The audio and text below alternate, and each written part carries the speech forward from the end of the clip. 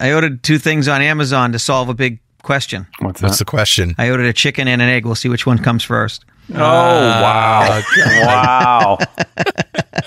Oh, my God. Everybody knows it was the rooster. So selfish. Yeah.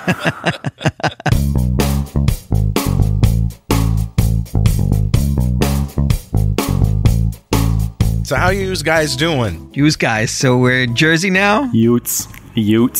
How you Utes doing? I'm doing awesome. Cool. Awesomely. Amazingly.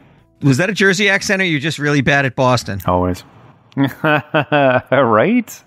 Jersey's like a terrible Boston accent. Now the hate mail comes in. Utes. Well, proper English is like the only language in the world that doesn't have a plural for you. Huh. Except for colloquial, you all, y'all, and Y'all all y'all. and use. Use. I mean, everybody use? uses them because we don't have a formal substitute. I think use is correct for plural of female sheep. It is, actually. That was bad. Oh, my God. And that's right. the show. Thank you for showing up, people. That's right. We are officially canceled. Thank you very much. Right. And we lost our 2 listeners. All right. Well, you guys remember last week, the second story was about the new zip domains that are sparking debate among cybersecurity experts. And Dwayne, you said what? I said, it'd be great. It'd be great if, how when you open up a zip file, it can open up and it looks like it's in a web page. What if we were to exploit it so that you'd have a website that looks like it's actually unzipping, but in reality, it's just content of a web page? Well, it turns out somebody was listening because that's exactly Well, what Dwayne happened. was listening to himself. Right. It slipped out. Yeah, that's what happens when you listen to this show. So clever file archiver in the browser phishing trick uses zip domains. This is awesome. This is really cool. So, okay, listen, they did a good job listening to Here Security this week. Mm-hmm. So what you can do with this particular, this is a framework that actually helps people exploit other people in this way. And where can they get it, Dwayne? You can get it at www. No, I'm not going to tell you that. Good Lord. It's criminal career advice. Yes, children, go out and register all of those .zip domains that you can exploit your friends and family for money and Bitcoin. Who's going to get porn.zip? I mean, oh my God! You know what? I looked through the list. I was gonna grab it. Yeah, there were actually a lot. All right. I did look up nudepictures.zip was still out there when I looked last week. Wow. That was still there, and I almost snagged it. But all right. So anyway, so what's neat about this is, as we had highlighted last week, we had said, listen, if you have a .zip, because it's a top level domain now, when you put it in platforms like Twitter or whatever, they automatically make it a hyperlink now. Right. So when you click on it, it goes to the website. Well, if I have that website UI look exactly like an unzip UI, like WinRAR or 7-Zip or whatever, then you have no knowledge that you've gone to a website. You're literally, it looks like my normal zip utility. Right. And you click on the files within, and sure enough, you're downloading and running things you should not be downloading or running. So, yeah, I love this attack. This is going to be fun for a while. Hours of entertainment for Dwayne. Right. Just let the stories roll in, and he'll just sit there and go. Right. If we could retrospectively say we gave hacker criminal advice. Actually, I think we did last week. I think we did. We did, yeah. Yeah, look at that. Yeah. What's this? You got a mouse in your pocket? I do. The dad jokes keep coming. So this is how Security This Week influences the world. We give people the bad ideas to go do crimes, and then they happen, and we say, yes, we're famous. We're like writers for the show Jackass. All right. Well, that's just a fun thing, but you really got to be careful with these freaking new domains, don't you? Oh, yeah. Yeah, absolutely. Yeah. And be careful what you're clicking on. I mean, more and more they're blurring the lines between, in this particular case, I mean, it's awesome. The way it looks, The website they show in this article, and we'll post the article, it literally looks like WinRAR. It has like the extract to, add, test, view all at the top like you normally would. It says evaluation copy of WinRAR at the top. I mean, they've done a good job. Hell, I've never been able to get a web page follow my bidding and actually look like anything I wanted it to. So I'm impressed with the UI design, honestly. Yep. It's pretty crazy. When you click on a file, it actually pops up a window that says no threats found. Yeah. Go. Woo! Thank God just in for case. that. None found. Only one planted. It's awesome. And then, of course, it doesn't help that Microsoft just put gzip and tar and all these things. Like, what is the impetus over that? I'm just wondering what these collective companies are thinking. No idea. No idea. You know? It's really fun to watch, though. The mayhem and chaos. Ease of use. Did you say ease of abuse? Is that what? No, sorry. And I got to jump to this warning from in the same week, right? The top AI researchers and CEOs warn against risk of extinction in a 22-word statement at the same time that they put out the top-level zip domains and Windows includes RAR and all that stuff. Now they're all saying, hey, we got to be careful. Otherwise, we might go extinct because we're giving AI the ability to wipe us all out. So thanks. So I have a different opinion. I think that it's worthwhile to pay attention to how this stuff develops, but I think we are far away from AI making a decision to take us out.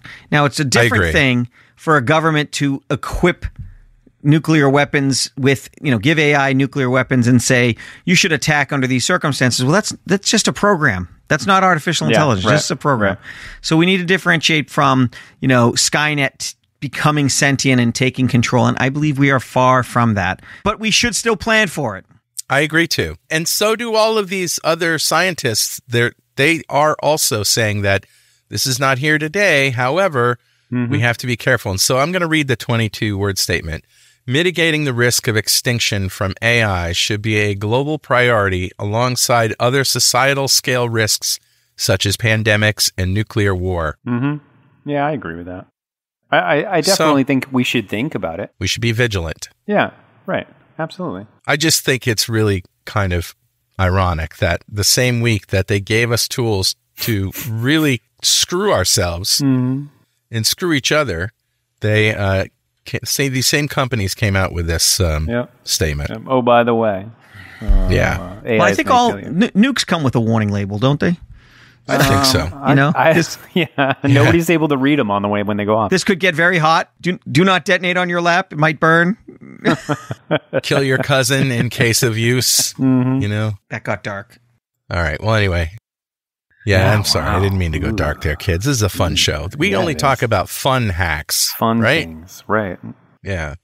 Like Jimbo's. Jimbo. What the heck is the Jimbo's protocol and why is it in the news? I love the fact that I think people now are just really trolling anybody. They just make up names for cryptocurrencies and protocols and whatever, and just everybody buys it. But I have a new currency called Lose Your Money Now, and you should all invest in Lose Your Money Now. LYMN. Lyman. Oh, jeez. Lyman coin. Lyman coin. Lose your money now. The Jimbo's protocol, an arbitrium. Not easy for you to say. Yeah, I know. Based DeFi project has suffered a flash loan attack that resulted in a loss of more than 4,000 ETH, which currently is $7.5 million worth of money. Holy crud. Yeah, so days after this protocol was released, only 3 days actually after the protocol was released, it got attacked. So, good job on making sure that was secure. Hey, 3 whole days. I know, right? Well, and it surprises me that in 3 whole days, and I get it, with crypto, everybody's trying to make a quick buck, right? So as soon as a new protocol or a new coin or a new whatever gets released, everybody buys it up because they want to, sell on the uptick. And the problem here is people adopted this protocol so quickly. There was obviously at least $7.5 million in there when it was exploited. Yeah. The advice here is don't do crypto, kids. Yeah. Friends don't let friends crypto. It is perhaps the biggest Ponzi scheme and most expensive and most destructive Ponzi scheme the world has ever seen. Oh, yeah. If you're in at the top, you're great. You're golden. I think everybody's trying to get in at the top. Yeah. That's not how that works, though. It just doesn't work that way. Right. All right, let's take a quick break and we'll come back with more foolishness. And we're back. This is Security This Week. I'm Carl Franklin. That's Dwayne LaFlotte. Woohoo! And that's Patrick Hines. Hello. And He just waved. He waved. Hi. we're trying to make security fun, kids. Yeah, fun with... Or mean, whichever the case may be. Uh-huh. And what's more fun than a hack for your Android phone that can compromise the fingerprint sensor? That is a good one. Yeah. I always thought those things were stupid. What, the fingerprint sensors? Yeah. They can be cool, I guess. And some of them are hard to bypass, I suppose. In this particular case, I don't know. This is actually really kind of cool. I actually like this attack quite a bit. So we'll read the attack here. Brute print attack can unlock Android phones by compromising the fingerprint scanner. Yeah. That's pretty cool. Yeah. Unless you have an Android phone. It's neat because, listen, we've done a lot of work with trying to bypass fingerprint scanners, as well as, Patrick and I are patent holders on a storage device that uses fingerprint scanners. So we're intimately knowledgeable about a lot of the sort of exploits that can happen on a fingerprint scanner. This one uses some terms I've never heard before as a reverse engineer. Like we always talk about, like heap grooming and Stack Overflows. We talk about use after free. Like there's certain terminologies we use in exploitation. This one is a cancel after match fail, CAMF, and a match after lock, MAL. But what they're in essence saying is, when you try and log into one of these Android devices, and if you log in improperly with the wrong credentials, whatever it may be, multiple times, it locks the device out. Sometimes it even wipes the device. And a lot of times what happens is you go to log in once, and it won't, it'll say, no, that was wrong. You try it again. No, that was wrong. You try it again. No, that's wrong. And then it starts to extend the time. So it'll say, oh, well, now there's 10 minutes between now and when you can try again, or an hour between now. So it's very hard to do a brute force attack. I can't just cycle as many fingerprints or numbers or whatever as I want. It's a good approach. Yeah, it's a great approach. The thing to think about, though, is the fingerprint scanner, it's still a piece of hardware, right? It's hardware taking something, a fingerprint, and then translating that into a digital sort of piece of data that then gets compared against a database of internal fingerprints. Well, if you were to crack open the phone, which is what they did here, you'll find that at the interface of the fingerprint scanner and the physical board is a chip. And this integrated chip, this IC, literally has points that you can connect to. In this diagram, we'll put the article in. You'll see there's the MISO A and MISO S and ground and VCC and blah, blah, blah. Okay. Yeah, whatever. For those of you that are like electrical engineers who do reversing all the time, all that means is it has actual serial interface that you can communicate with the chip itself. So if you can communicate directly with the chip that's managing what the fingerprint scanner is doing, you can do pretty much anything. Yeah, that's kind of what we think of when government, when the FBI gets a phone and they want to get into it. We assume they're doing something where they're going to get in and short circuit something like that. So this is just an example of what we think of as a nation state level attack with physical custody of the phone. You know what I was just thinking is that, I have an iPhone and it does face recognition, right? Yep. I wonder if I could take a video of myself and then hold the phone up to the video and see if it recognizes me. Yeah, it won't work. And why? In the iPhone sensors, actually. So interestingly enough, the sensor at the top has infrared. You'll notice it can see your face even in pitch black. So it's using an infrared sensor, and it's also using a time of flight sensor to determine the 3D contours of your face. Okay. So it's picking up 3D contours. Sort of like the Kinect used to do. Exactly. Yep. But think like much more detail. Yeah. So Could you get a mask of your face? Well, it wouldn't have the same infrared signal. Although I can tell you, I have an identical twin brother, and he can unlock my phone with his face. So it's not, yeah. Wow, that's interesting. But okay, what if you got pictures on the internet of somebody, and then you had a 3D model of their head made? It'd have to be warm and fleshy. And now we're getting into weird territory. What? It detects heat too? Well, it's infrared. I think we're in weird territory. Right. So I think if you just had a cold mask, the infrared wouldn't reflect off the way it would somebody who's 98.6 degrees, right? Well, yeah. It'd have to be a very thin mask. But what about, some sort of dummy, right? Some sort of head. Right. A 100-degree dummy. What did you call me? You heard me. With somebody's face. I'm not saying it again. But interestingly enough, you'll remember with Windows Hello, there was you could use a camera, right? You use your webcam to unlock it. And the webcams don't use infrared technology. They don't have it built in. So there was a period of time where if you had used the Windows Hello to log in with your camera, you could print someone's face out and put it in front of it, and it would unlock the screen. But this is the next evolution.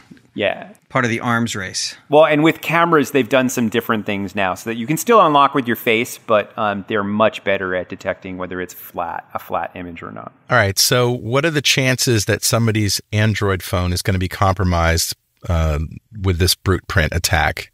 0. Honestly, and that's a great thing to talk about because this seems like a lot of hype. Oh my God, you can bypass the fingerprint scanner, and really somebody has to take your phone, crack it open, solder to the fingerprint scanning chip some leads. I mean, they could use clamps or whatnot, but and then have an external board, an operating board that does all of the brute forcing. This isn't an easy process, but if a criminal really wanted to get into somebody's phone and they stole it and they brought it back to the lab, they could do all this stuff. Yeah. Yeah, absolutely. Nation state level hacking, hacking syndicate. Yep. Yeah, they're going to get in. It just means that's a way for them to get in. There's always been ways for them to get in. With physical access, the scary thing here is that they could potentially, if the phone's still on, hasn't been shut down, they can get active memory. They'll get your data. So technically, if I could get the right phone, I could get into their Authenticator app and bypass all your two-factor authentication. Mm-hmm. Yep. So this will be the topic of the next I don't know, action thriller. Or next week's show, when it... Oh my God, yeah. Starring whoever the next action hero is. Somebody figures out how to do it. Right. Yeah. All right. Now, just so you know, everything from the Galaxy S10, the OnePlus 7 Pro, the Mi 11 Ultra, they were able to unlock all of them within about 40 minutes of brute forcing. So that's pretty quick. The iPhone, however, iPhone SE and iPhone 7, they were susceptible to part of the attack here, but not the full attack. So it did give them the ability to try like 15 fingerprints, but not enough really to brute force. So I experienced iOS Apple security in a very real way in the last couple of weeks. I set off to... Were you thrown out of the store, the Apple store? I wish... Again? I wish I could claim that, but no. So I set off to write a background service, and I did it in Android because it was so easy. And looking at the process of doing something that runs in the background consistently and accepts, for phone notifications and stuff like that, you have to jump through a whole lot of hoops in iOS in order to get that to happen. But in Android, you just connect it with a USB. Deploy the app to your phone, boom, it's running and it's there. And just in general, if you're going to do any programming against an Android device, it's that easy. But if you're going to do any programming against an iOS device, you first of all have to pay $99 a month to Apple. And I'm sorry, $99 a year, I think, to be in their program. And then I think it depends on the level. I think the entry level program is a year. More than zero. It's more than zero. Yeah. yeah, it's more than zero. So there's a cost involved. And then you have to register every device that you're going to develop with them. Mm-hmm. Anything that you're going to copy some code from your computer onto an iPhone has to be registered. Provisioned is what they call it. Mm-hmm. And that process is involved. You know, it involves a certificate and all that stuff, and then connected to your computer and blah, blah, blah. And every time you want to just connect to it, you have to get that certificate and check phone home with Apple. Like it's secure. So, yeah. Right. Oh, yeah. Very inconvenient, Patrick. Yes. Right. I love it. I love it. It definitely goes to show, like, Apple is really good about not only managing their own devices, but managing the ecosystem around the security of their devices, you know, culling the store as much as possible, making sure that, like, are you going to pay money to us to actually be able to develop the apps, and you're going to provision only a couple phones? Yeah, they've definitely put it. I mean, and you got to, from Apple's standpoint, it takes more time and money on their side, right? Yeah, whatever. Yeah. Whereas Android's like, whatever, it's open source, go figure it out. But it lowers the reputational risk. We saw this with Microsoft with the login features for their .NET framework. When they first released .NET, they're like, yeah, just follow best practices. And as apps were released that were insecure, Microsoft took blame, even though they didn't write it. And they didn't really have any blame, but they didn't provide the tools. Apple's learned that lesson, and they're doing everything they can, which is good, to make it hard for their platform to be considered unsecure. Yeah. So the end result, though, I mean, at the end of the day, Android is a more popular platform among phone users. There are more Android phones out there than any other kind of phone.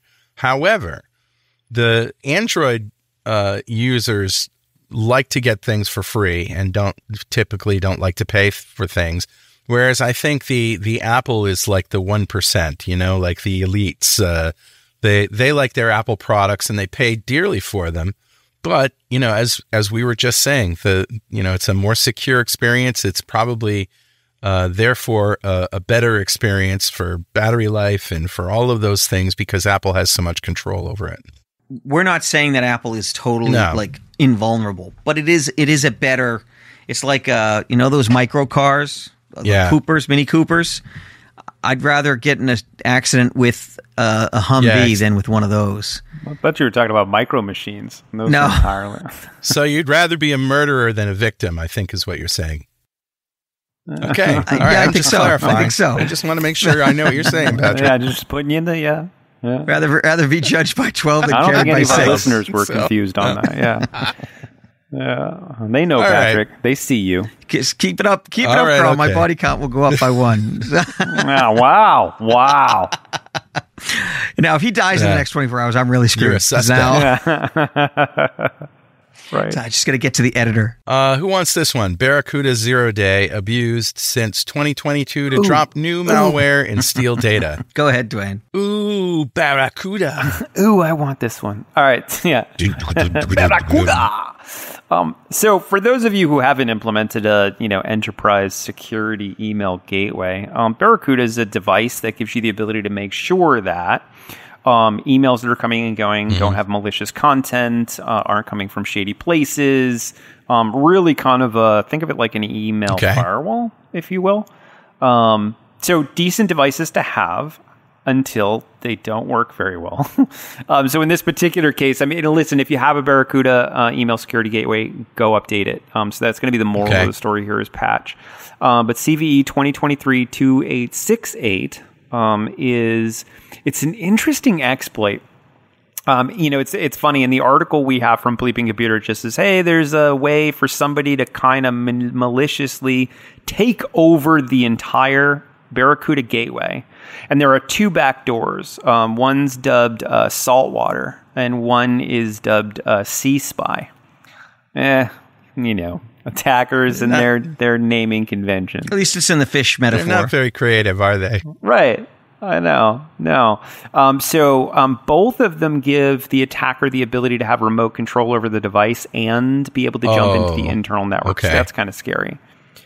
But they also give you the ability to watch all coming and going emails. So they can see everything that's coming and going off the network, which is, not a great thing.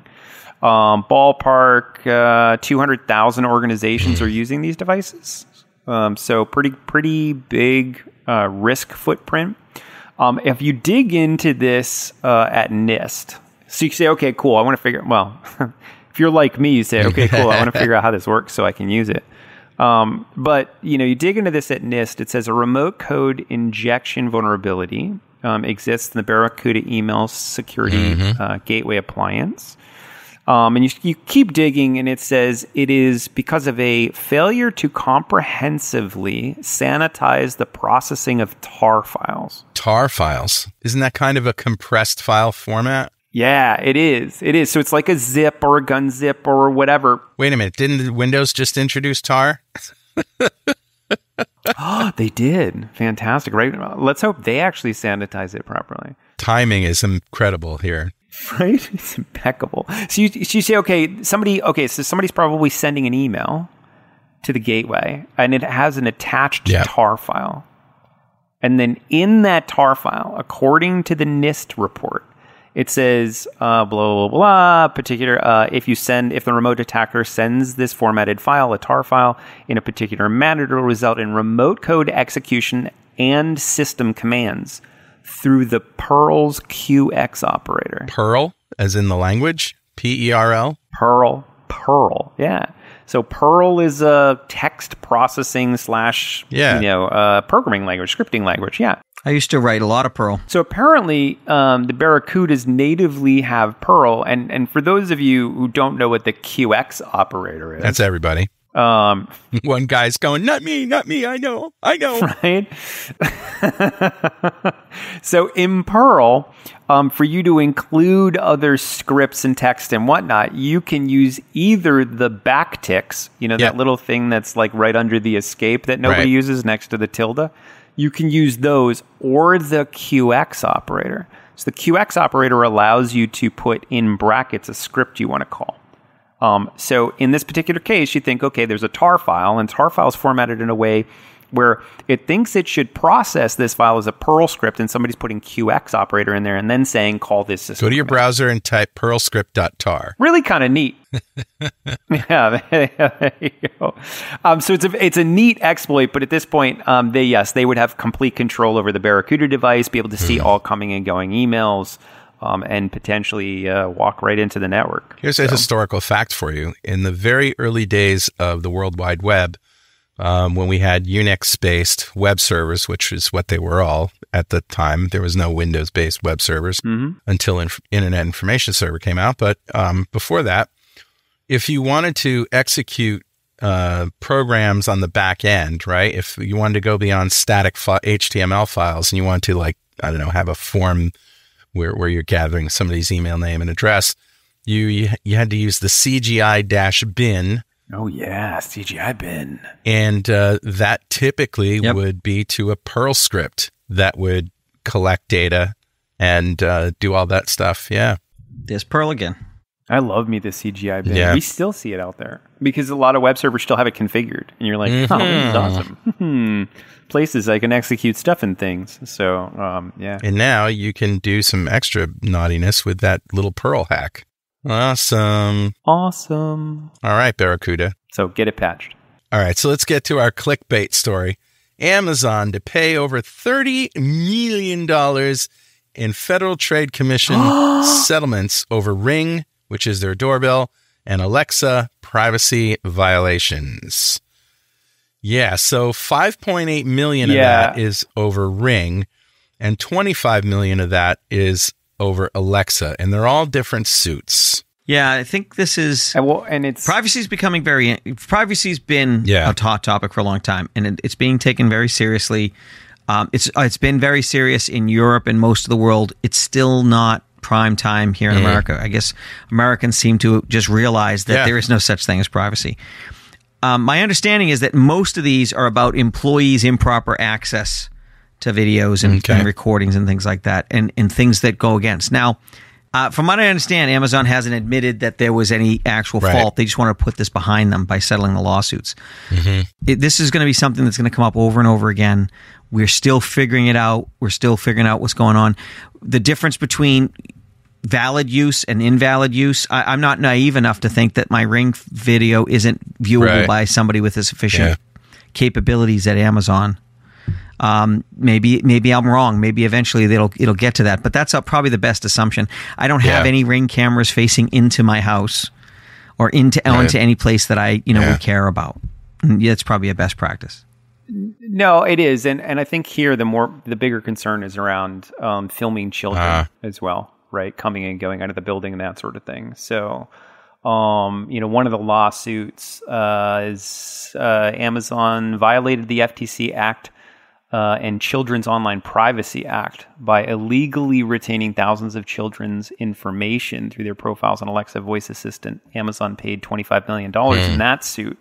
But in this particular case, they're saying that Amazon would have to delete any video and data collected from individuals' faces, referred to as face embedding, that was obtained prior to 2018 under this same act. So I'm wondering if this is more, hey, I don't want my child's face being used. And more importantly, my child being recorded without me knowing, and then Amazon profiting off that. I noticed a little damage control on Amazon's part. I use like every stream service known to man, like, because they all have the different shows that I like to watch, and you have to subscribe to all of them. So, fortunately, I can do that. Anyway, I noticed that their ads for Ring, Amazon Ring, featuring people whose lives were saved because the neighbors came over and said, somebody fell and had a heart attack, whatever. House is on fire. And somebody came over and rang the doorbell and say, your guy just had a heart attack, whatever. And they're calling, 911 and on the phone with the parents or whatever. So yeah, that's what they're doing. I noticed this spin before this article came out. Mm-hmm. Oh yeah. So there's I use Ring in some of the places that I operate. How about that? That was weird, Patrick. It's used to like identify hey, there's a bear, a large bear in this area, and now I can understand. Okay, if I'm going to see a bear, it's probably going to come from this direction. Lost dogs, things like that. Lost animals. It's kind of like that neighborhood dot. Nextdoor. Nextdoor. That's it. It's got that kind of feature. All technology has the ability to be abused. Sure. So we just have to always approach it as if it's a loaded weapon and not point at our face. I have a camera pointed at my hummingbird feeder, and so far none of them have complained or filed suit. Not to you. Right? You may be in the middle of a woodland court issue soon. Yeah, what's really fun though? If you really fill up the hummingbird feeder with sugar water and let it sit out in the sun for a little while, it turns to alcohol, and then watch the fun begin. Oh, nice. There's nothing more fun. When you see Carl drinking out of the feeder? Nothing says fun like drunk hummingbirds in the middle of summer. Yeah, until someone loses an eye. Then it's just fun. That's why you wear the glasses. It's defense against hummingbirds. So before we get off this topic with Ring and all that stuff, I want to talk about the general safety of these devices like Nest. The Nest thermostat was one of the first ones. And I know Richard Campbell, our friend, said he has a Nest thermostat and it's connected to the internet and all that stuff. And then I started hearing about how that's, how these are kind of insecure. And I guess it comes back to how they connect to the internet. Like you guys told me that I should have my private Wi-Fi network where all my computers are on, and then a guest network that only has access to the internet, and a separate internet access only a point or network SSID just for devices. Is that a good idea? Is that the way to do it? I think so. Yeah. And if you had to get away with only two networks, like I would have a network where all of my computers that we do banking and that sort of stuff is on, and then my other network would be everything else, right? Yes, thermostats, cameras, but only TVs. internet access. Yeah. Correct. Yep. Yeah, because it's rare. Like, listen, like in my house, I have a 5-foot rack with servers in it. like that's not a normal house, right? A normal house, you're not accessing a ton of resources locally, maybe a printer, but that's about it. And most people aren't sharing files from a server. They're not accessing services. They don't set up a web server in their own house. I have a voice over IP server at the house. Like entirely different thing here. But I think in most environments, like my parents' house, for example, my parents' house, there's no reason for them to access any devices on the network if they just go directly out to the internet, and that's pretty much it. They're not sharing drives with each other's computers and laptops and stuff. Yeah, okay. All right. Mm-hmm. Yep. Well, there you have it. Straight from Dwayne's mouth to your ears, to your pocketbook. Woohoo! I don't even know what that means. All right, guys. We'll talk to you next week. Okay. Thanks. Bye, guys. See you later. All right. Bye-bye. Bye.